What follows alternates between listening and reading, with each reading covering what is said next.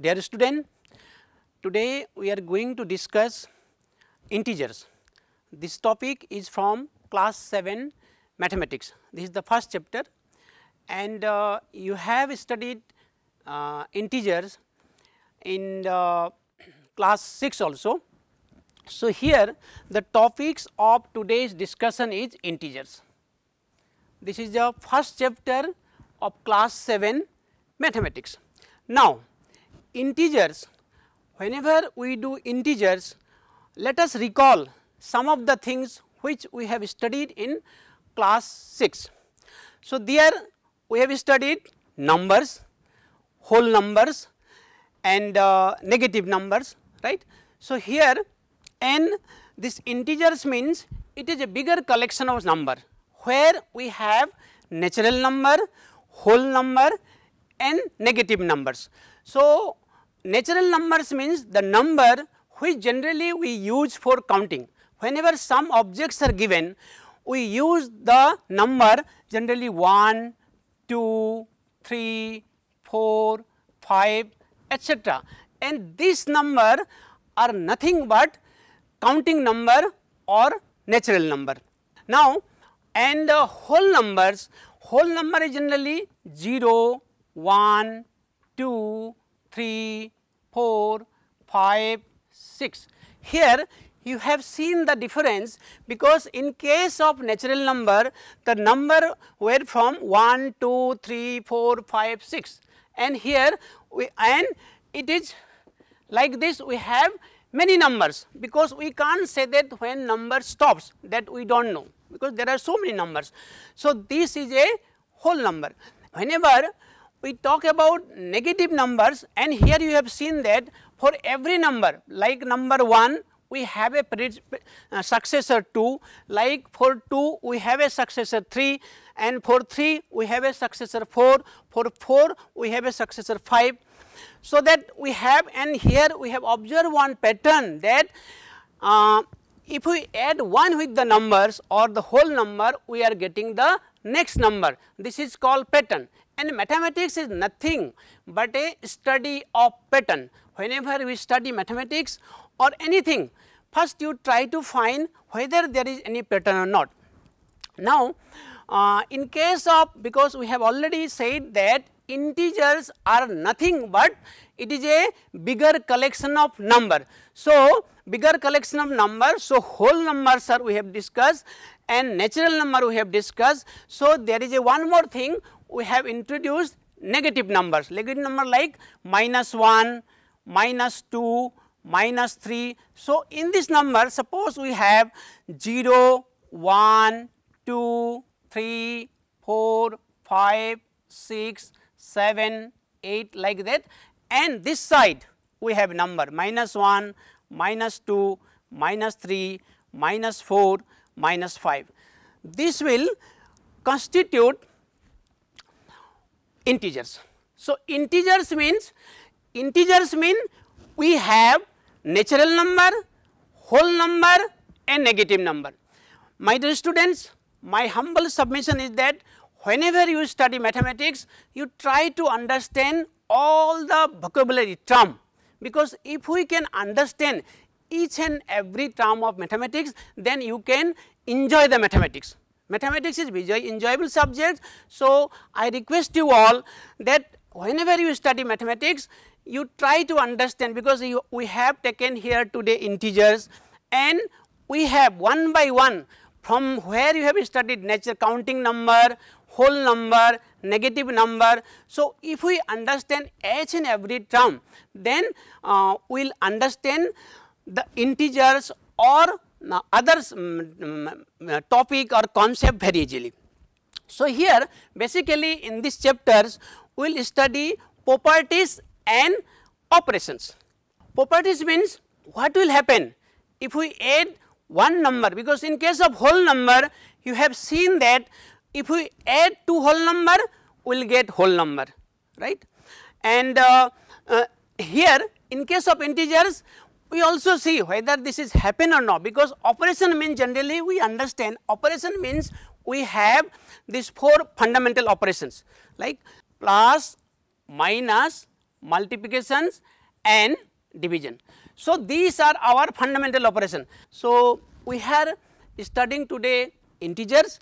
So, in this case we will see what will happen when two integers are added, when two integers are subtract, two integers we multiply. So, one of the important concept in integers is number line. Suppose this is a line, this is a line, and here we can take this as 0, right, this as 0, central point. So, here one side will consider this is positive side and this is negative side, or if you wish you can consider this side also positive and this side also negative, this is your choice. So, in case of number line, so this is our 0, so here this is maybe 1, this may be 2, this may be 3, this may be 4, 5, 6, and this is your minus 1, this is your minus 2, this is your minus 3, this is your minus 4, and so on, because this side also numbers are going and this side also numbers are going. So, this is called number line, and here whenever we draw the number line, we have to think, we have to always consider this, the distance between 0, 1, this distance and this distance should be equal. 0, 1 distance and 1 and 2 distance, 2 and 3, we can take any unit, but any measurement, but length, but this should be equal. And here we can take any number, number is suppose 5 and 6. So, we can mark these on the number line, and we can say that, or we can verify from this that which one is bigger and which one is smaller. Suppose 5 will be, this is positive 5, so 5 will be here. So, this point may be the 5, so, and 6 is here, 6 is here. So, 5 if we consider the distance from 0, so we have obviously this is your our 5 and this is your our 6. So, from the line also we can understand that 6 is greater than 5, and so we can write in this case that 6 is greater than 5. So, any number is given, so those number we can represent in the number line, because number representations and 2 points are given here with the help of, suppose we have two operations, 5 plus 6 is given, 5 plus 6 is given, we can find addition with the help of number line. Suppose number were 5 plus 6.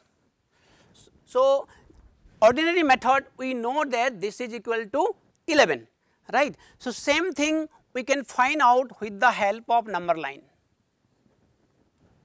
So, maybe we can consider this is our 0, 1, 2, 3, 4, minus 3, minus 4, etc. So, we have this side also number. So, this is positive 5 and also this is positive 5. So, we will consider from 0, this is your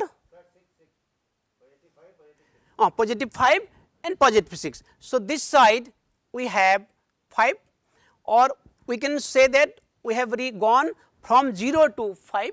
Again we have gone how many steps? 1, 2, 3, 4, 5, 6. This is 6 steps. We can go in one jump also, and we can go by step also. Initially if we go step by step, this is also good, 1, 2, 3, 4, 5, this is our 5, this is our 6, and total if we count from the 0, we will get that 1, 2, 3, 4, 5, 6, 7, 8, 9, 10, 11. If you study with a understanding and with activity, with joyful manner, you can make this subject very interesting, and this is our main aim. So, this is our operations, like, so any number is given ascending order, descending order, like 5, 6, 7, 8, right, 9, whatever is given. you can represent them on the number line, and suppose we have 10, 11, minus 10, minus 5, minus 6, minus 4, etc. So, we can represent them. Suppose we have a number like 0, suppose we have taken minus 5, minus 10, minus 3, 4, 5. So, this number we can represent in the number line, and we can say that, or we can conclude that which one is greater and which one is smaller, because generally this side our positive side and this side our negative side, right. So, we have 1, 2, 3, 4, 5, 6. So, this is 1, 2, 3, 4, 5, 6. This side will be minus 1, minus 2, minus 3, minus 4, right. So, we can minus 5.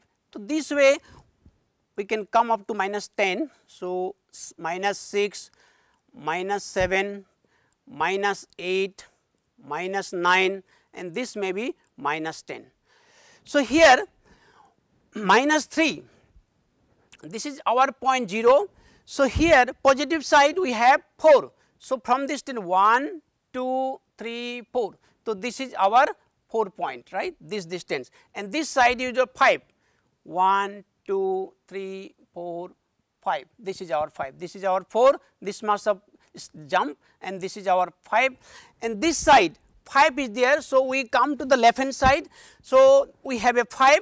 So, here 1, 2, 3, 4, 5. So, this is our minus 5, and this is will be our minus 10 will be like this. We can come 1, 2, 3, 4, 5, 6, 7, 8, 9, 10. So, this side is minus 10, or you can do, you have already come up to minus 5 here. From here only you can start that minus 6, minus 7. So, like this also you can do it, and we can see the which number is in the right, that number is in the, or that number we can say that that is the greatest number. From the 0, this 5 position is here. So, 5 number is the greatest number here. So, 5 and then 4, then your minus 3, minus 5 and minus 10. So, any number we can take 2 number, 3 number, 4 number, 5 number, and we can represent all those numbers on the number line, and we can verify that which one is the greatest and which one is the smallest. The number lying to the right side, extreme right will be the greatest and the extreme left will be the smallest. So, any number is given, we can arrange them in, we know very well that ascending and descending order. Ascending orders means the number from, like we have a set of number, we have a set of number 5, 6, 2, 3, 7, 9.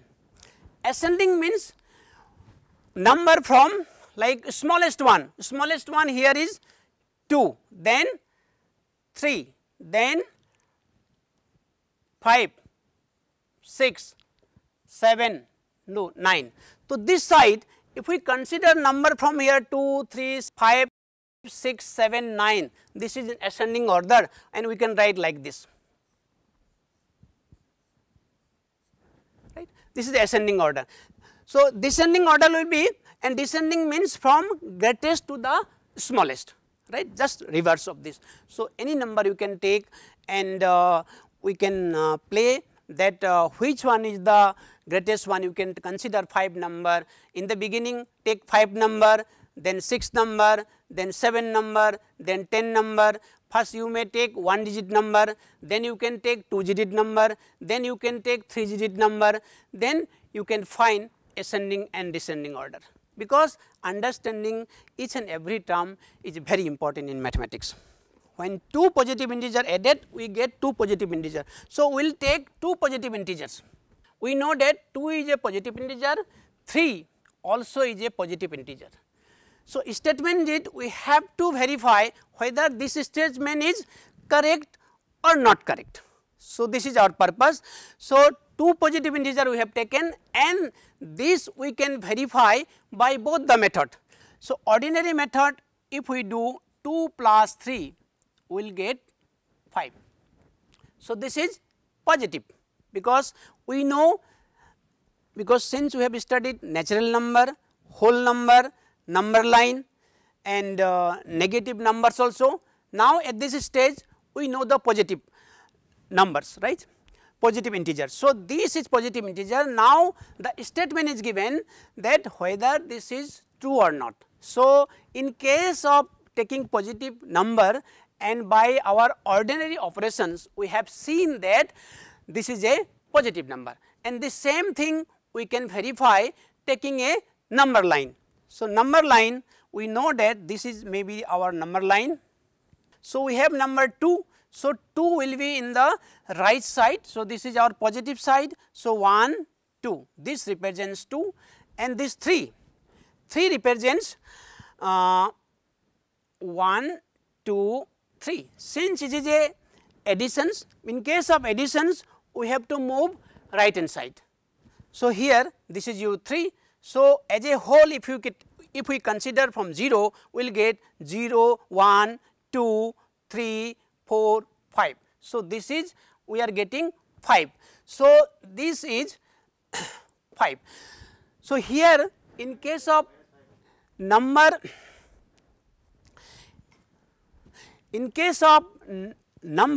if we can take in the number line also, we get positive 5. So, here I have taken two positive integer. You can take another positive integer, suppose 5 and 7, because to verify one statement generally if you take 2 or 3 examples is better. So, here again we have considered number 5 and 7, and taking 5 and 7 also similarly you can verify that this is also lies on the right hand side of the number line. So, this statement is true in the second case also, and you can take slightly bigger number like 15 and like 27, these also two positive integer, and you can first you can add, you will find that this is a positive integer. Second, you can try this in the number line. So, again you will get this is also a positive integer. So, this statement is true. Now, we shall check one more statement. This statement is when two negative integers are added, we get a positive integer. We have to verify whether this is correct or not. So, we have two negative integers. So, we can take negative integer minus 5 minus 7. So, we have to add these negative integers, and what we will get generally minus 5 minus 7, because we can add like this 7. So, if you add, we may get this is your minus 12. So, this thing our statement was that when two negative integers are added, we get a positive integers, but here we have found negative integers. When two negative integers is added, generally what happen when two negative integers are added, we have to, because 5 minus 5 is there, minus 7 is there, generally we add these two and we will put the sign of negative. So, here 5 and 7 we are adding and we are giving the sign minus. So, this we can verify with the help of our number line. So, we will verify the statement that two negative number whenever we are added, whether we will get positive number or negative number. Our statement was that when two negative numbers we add, we should get positive numbers. So, we have taken number minus 5 and minus 7, and we have seen that when minus 5 and minus 7 are added, we get minus 12, and this same thing we can verify with the help of number line. first we will take this number, we have minus 5, then we will take minus 7. We will see that what we get when we represent, when we add two negative integer taking on the number line. So, minus 5 we can write this as or consider this as 1, 2, 3, 4, 5.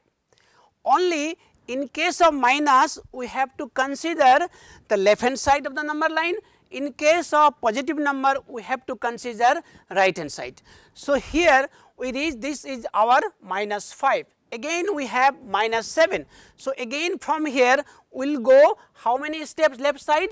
7 steps. So, this is your 1, 2, 3, 4, 5, 6, 7.